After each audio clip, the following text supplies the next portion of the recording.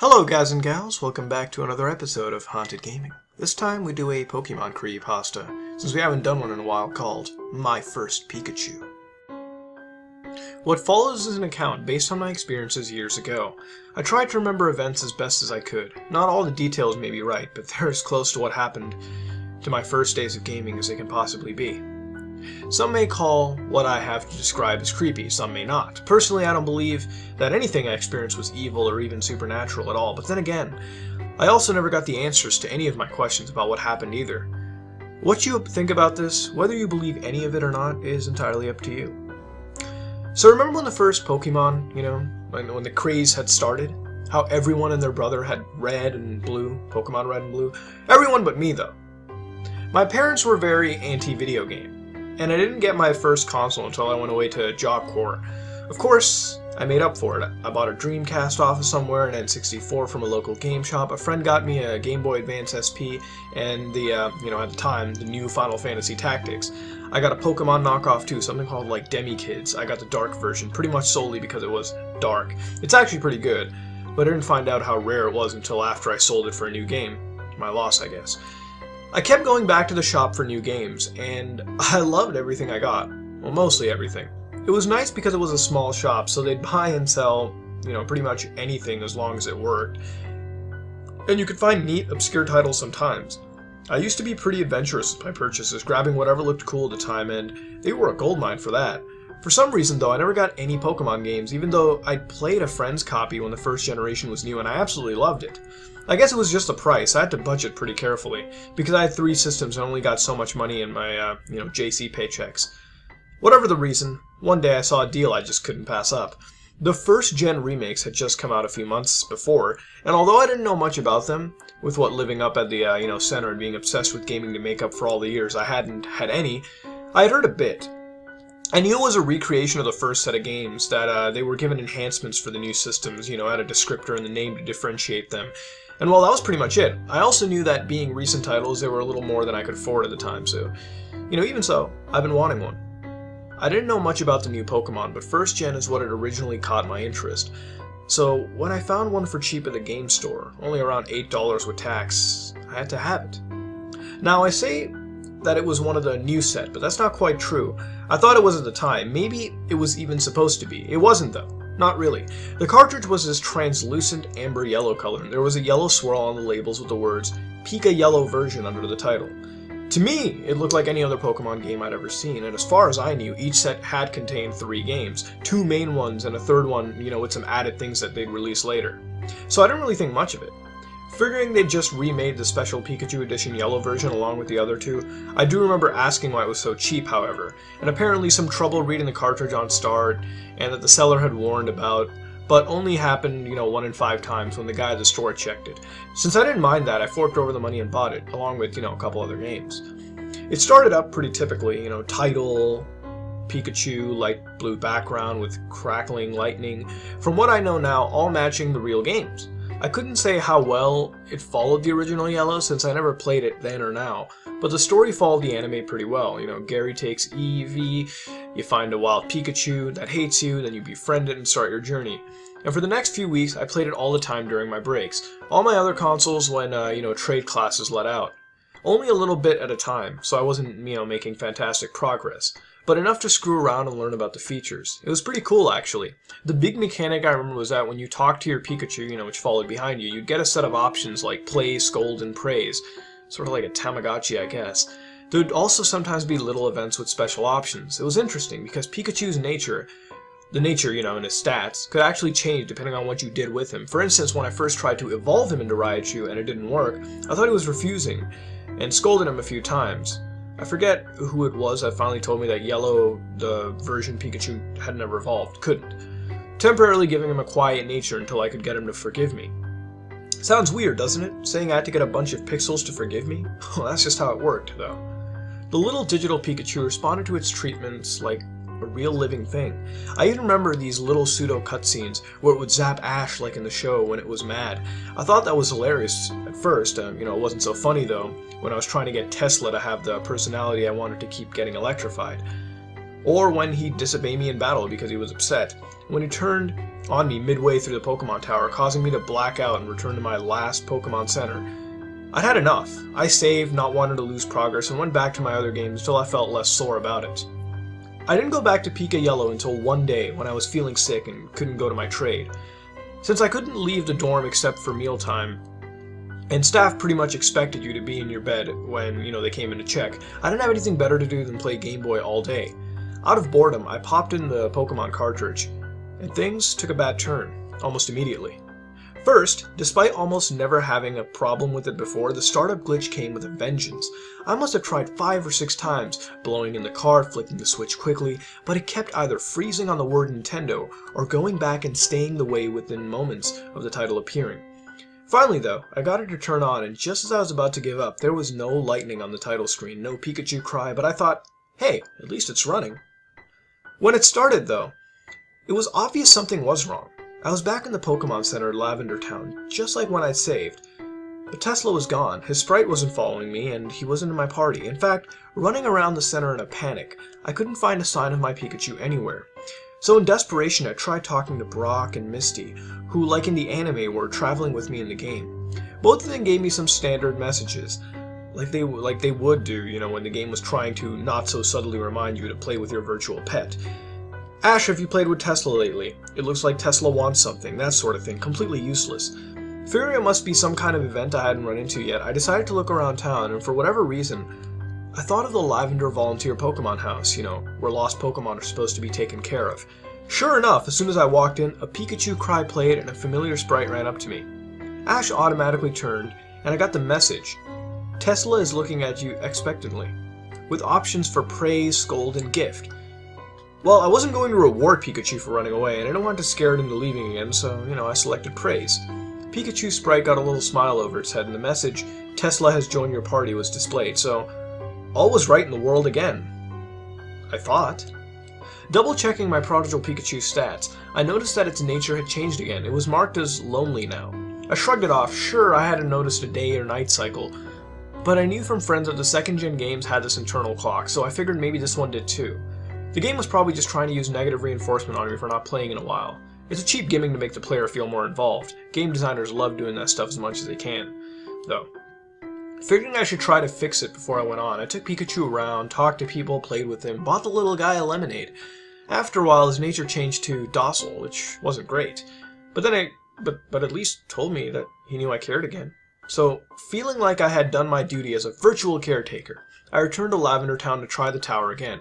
Things had went fairly normal, but now and then I would get a weird status message when Tesla was fighting. My Pikachu was flinching, becoming paralyzed, even getting confused at seeming random infights.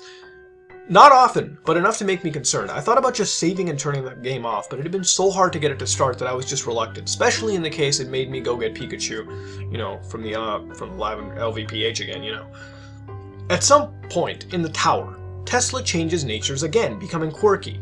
The random status effects stopped at that point. The only thing I remember thinking at the time was that Pikachu must have stopped being afraid of ghosts. Then we got to Marowak's ghost, and things turned odd again. Throughout the fight, Marowak kept using Torment, a move I was unfamiliar at the time. The effect was annoying, though not too bad. But for some reason, after the first time it was used, I started getting the message, Tesla is in love with Marowak. Though strangely, none of the other effects of infatuation. We won the battle, even in the end. It was a little help from my Ivysaur, although I preferred using Pikachu. Soon after that, I began to notice that my little Pikachu seemed different. It noticed that the game would pitch shift the cry to make it sound sad or happy when it played before. Now, whenever we went into battle, it sounded a little too harsh, a little too sharp. I just couldn't shake the feeling that Tesla was eager to fight. Its nature would sometimes shift between quirky and serious for no reason I could find, and far more often than it felt like it should. The next time he leveled up, though, it just got really weird. Tesla wanted to learn Torment, the move that Marowak had used. I figured it was just a change in the moveset, and said no, it didn't really fit my strategy. Then Pikachu immediately tried to learn another move, Shadow Rush. Had I known anything about the GameCube Pokemon game at the time, this might have worried me. Either way, I was still confused with learning 2 moves in one level, and decided to just cancel the Shadow Rush too. Only the game wouldn't let me. A message popped up reading Tesla disobeyed orders, and then Tesla forgot Slam and learned Shadow Rush. Needless to say, this unnerved me a little. I never heard of a Pokemon disobeying outside of battle before. However, the interactions with Pikachu seemed to be the focus of the game. So I figured that the programmers were just trying to drive home the point that he had a will of his own. It bugged me a little that I had been saddled with a weaker move, but the accuracy was higher and Slam hadn't been a key weapon in my arsenal, so I counted my blessings that it hadn't replaced, like Thunderbolt, and moved on. Figuring I might as well at least, take a look at the attack animation, I went to try Shadow Rush out on something. I forget what I was up against, one of the countless nuisance Pokemon you find on every patch of tall grass, I guess. The attack itself was nothing special, but I was surprised when it said it was super effective. I went to double check the type after battle and found that it showed up as 3 question marks. Normally only the types of eggs and the move Curse. It was weird, but I also found it kind of cool in a dark, mysterious way. I was okay to work the next day, so it was, back to my routine of trade and small fits of playing. It was probably the short sessions that kept me from noticing that something was wrong. Sometimes Pikachu would just bump into me when I wasn't moving. All his cries started to have this almost impatient quality to them, not just the battle ones. Sometimes I get a message about my Pikachu's affectionate or sometimes irritable behavior. Even though I hadn't checked him, occasionally I would use Shadow Rush when I was in a bind. I delighted in learning that it was super effective on everything. I was less delighted when my Pikachu started ignoring orders to use it on his own. Finally, I decided to just switch to my other favorite, Wartortle. I'd done right by all my Pokemon, level-wise, even if I did favor Pikachu as my primary. Despite seeing less field time, Nemo, named for the Verne novel, not the Fish movie, had a good moveset and okay stats, so I wasn't really worried about the change in the lineup. Things went fine at first, really. After a few days, though, I noticed that Pikachu's messages were almost always about it being upset or ignoring me or wanting to train. Its nature was just stuck on serious, and nothing I did would change it. Not even back to quirky anymore. I've read stories about Pokemon who always, won a battle, but this wasn't like that. When I tried to switch in Pikachu, I sometimes got messages like Tesla ignored orders, or it was saying current Pokemon is already in battle. I felt like my Pikachu was sulking because I had replaced it. Then came that fateful battle. Then came that battle. The last I ever played on Pika Yellow. It was a tag battle, and I sent out Wartortle and Pikachu to battle James and Jesse's Weezing/Arbok pair. Pikachu's cry had pitch shifted again, and the sound was mournful enough to make me shiver. I was having trouble in the fight too, mostly because Pikachu wouldn't follow commands. The weird status effects were back too, with the Torment and Attract effects both popping up at just seemingly random times. Things took a turn for the worse with just 2 lines that are burned permanently into my mind. Tesla disobeyed orders, Tesla used Thundershock. Then, shocking me to my core, the attack animation played over Nemo. Electricity on a water type. That attack was super effective, and my Wartortle fainted then and there. I put in a Fearow to replace Wartortle and immediately swapped Pikachu for Charmander as well. From there I managed to win the fight, but afterwards I checked Tesla's info. Its nature had changed for the first time in a long while, from serious to naughty. Seeing that and remembering what it did to Nemo, I saved, quit, determined not to play again until I knew what the heck was going on with my Pikachu. When the weekend rolled around, I signed up for the computer lab, hoping to get some answers. I made a thread about a game on a Pokemon-related forum I went on sometimes, hoping to get some, help from a more experienced player. What followed caught me completely by surprise. Though I'm sure you can guess, the thread exploded with flame comments, calling me a troll, cool story bro, and worse, the rancor of a vengeful internet, basically. Not knowing any better, I protested and yelled back. It didn't take long enough for a mod to lock the thread and message me, warning about spamming the board with creepypastas. Confused, I managed back to protest my innocence. He got upset at me at first, saying I'd taken my joke far enough, but I somehow got him to listen. I don't think he believed me, at least. Not that the game was legit. I have to admit, I wonder sometimes, too. But he eventually gave me the IM of someone he knew at Game Freak, who had answered questions for the site in the past. Believe me, I wasted no time in using that. Of course I couldn't get a hold of the guy. There's some cosmic force that keeps these sort of things from working out, I guess. I decided to check back the next weekend, though. Much to my surprise, a Game Freak employee messaged me almost as soon as I had signed in. All it said was, "I got your message, let's talk," and nothing else. I remember thinking that sounded ominous, but not caring as long as it got me a game I could enjoy playing again. He asked a lot of questions, everything from where I'd gotten the game to what kind of progress I'd made. My feelings on the content, it was intense and a little weird. But I felt like I was getting somewhere with this guy, so I went with it. It was pretty much, the story, sequentially, with him guiding me in it. We got to the events at the Pokemon Tower when he started replying a lot slower. After I mentioned the attack on Wartortle, he just stopped replying at all. I tried to find out some more info, from him. but my computer time ended before I could. 2 weeks went by without a word from my only hope for answers. Then one day during trade, I was called in to speak to the center director. When I got there were 2 police officers waiting with serious looks on their faces. One of them told me that a report had been filed indicating that I was in possession of stolen property. In response to my pleas of innocence, they said they didn't think I knew it was stolen, and that if I turned it over, I wouldn't be charged with anything. What was I supposed to say? I agreed, and they informed me that they were looking for my Pokemon game. They didn't call it that, they used, much more official sounding terms, but that was what they meant. Nervously, I handed it over, and they politely told me not to discuss the incident. It was part of an ongoing investigation or something. I tried contacting the guy at Game Freak, but, he blocked me. I eventually just put it out of my mind. Did I really want to know? Of course. I suppose you're wondering why I'm bringing it up now. Well, not too long ago, I was on eBay. I saw a really interesting listing, and it sparked some old memories. It's too bad I didn't have the money to bid. Really, I wish I had. Someone out there, though, they won that auction. They won. And now they have themselves a very interesting new game on a shiny amber yellow cartridge.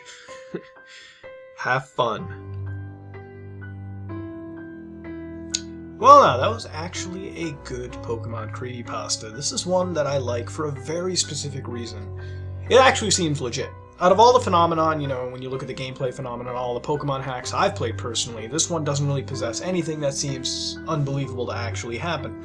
Now, as far as cliches go, this is something I'm not really mentioning, a whole lot, but, as far as cliches go, because, I sound like a broken record, most notably, this had the usage of Lavender Town, which I know it's part of Pokemon, but it is very overused.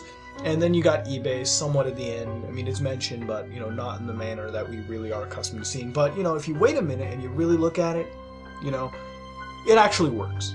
I noticed them, but, you know what? They were actually inserted well enough, and I really ignored them. In a way, it kept the tale flowing. It's not that cliches are bad. If used properly, they actually work with the story.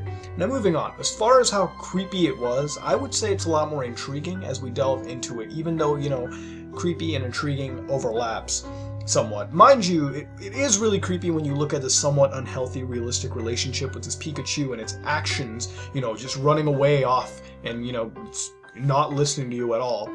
We can see over time moods changing and this Pikachu just becomes more and more erratic. And then towards the end, just downright evil, harming one of its own allies, with no regret it seems. It was definitely a nice story. It was lengthy, had good phenomenon. Again, phenomenon that made sense. Some of it is actually combined with actual points of gameplay. However, the whole Tamagotchi scolding and praising system, I really don't remember from Pokemon Yellow. But then again, I played it a long time ago, and this could possibly just be an added feature of the ROM. But yeah, this is compiled well enough to offer a tale worth reading. All in all, this is a pretty good creepypasta, and I really didn't have an issue with it. It all melded well together, and it didn't overstay its welcome. It wasn't overtly long. It was actually the perfect length, and I enjoyed it. What would you rate this creepypasta, and what would you change to make it better? And do you, personally, believe the author? Let me know in the comments below. This has been another episode of Haunted Gaming, and if you liked what you saw, then like, comment, and subscribe. This is me, Mudahar, and I'm out.